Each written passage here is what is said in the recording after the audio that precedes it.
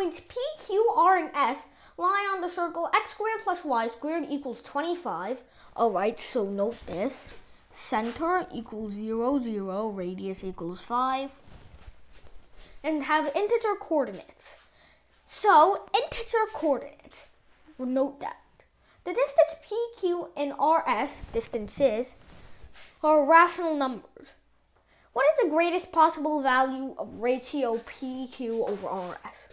So to get the greatest possible, we're going to have to maximize PQ and minimize RS. So how can we do that? Well, first, let's draw out our circle. So here's our circle. I'm going to say it has center O and it has radius 5. So there are exactly 12 points that are equally distanced, like a clock, that have integer coordinates in this circle. First of all are the obvious ones, like for example 5, 0, negative 5, 0, 0, 5, and negative. Did I just write negative 0, 0, negative 5? Alright. And then comes these two. So we have, how can I illustrate this? For example, we could have 3, 4, which, where could I put on here? This is 3, 3, 4 is probably somewhere around here. Maybe a little bit more in this direction. And then 4, 3 is about here. I know, doesn't look equally spaced. Don't tell anyone. Okay, and then you have the same things here. They aren't actually equally spaced like a clock. They make sort of rectangles if you connect them. So like here and here. So let's just write down all of these points. So this is going to be 4, no, this is not 4. This would be, 4, negative 3, and then 3, negative 4, and then this would be negative 4,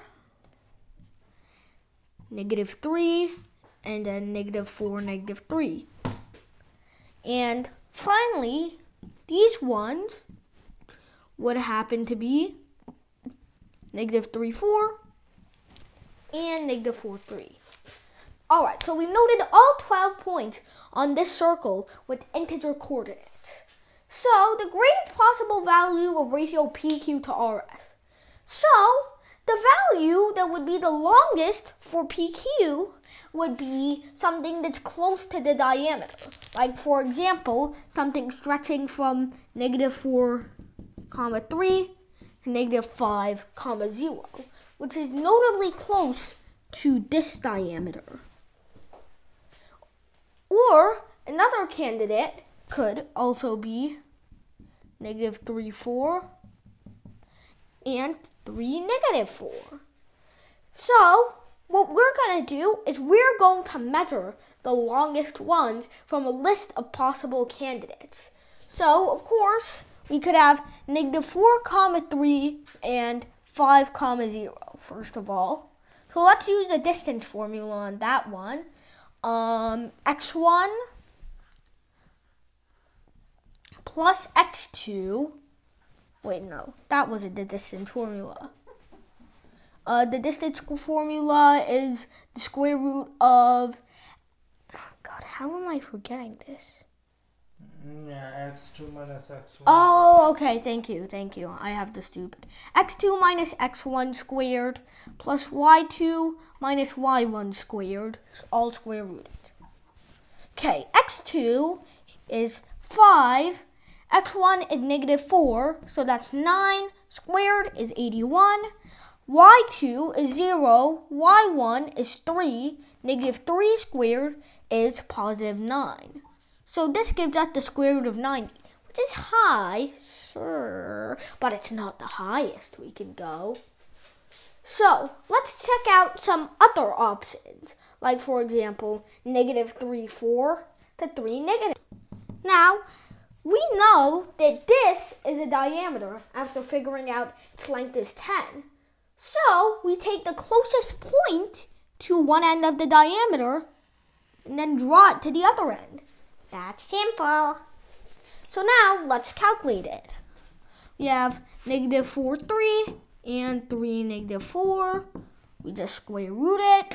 x2 minus x1, that becomes 7. Squared is 49. 3. So we have y2, -4 minus y1, -3. Squared is 7 squared, which is 49. And that becomes root 98, which is almost 100 a diameter, but not exactly. So it's the highest thing we can get here. And square root of 98 is root 49 root 2 or 7 root 2. So that's the highest value for PQ. What about the lowest possible for RS? Well, the lowest possible would have to be a connection between two of these very close points. For example, 3, 4 and 4, 3. So we just do one of those really quickly. It's actually really easy to do these because the distances here are 1 and 1, 45, 45, 90 ratio, root 2. So that means RS's minimum length is root 2, making the ratio equivalent to 7. That's it. Thank you everybody for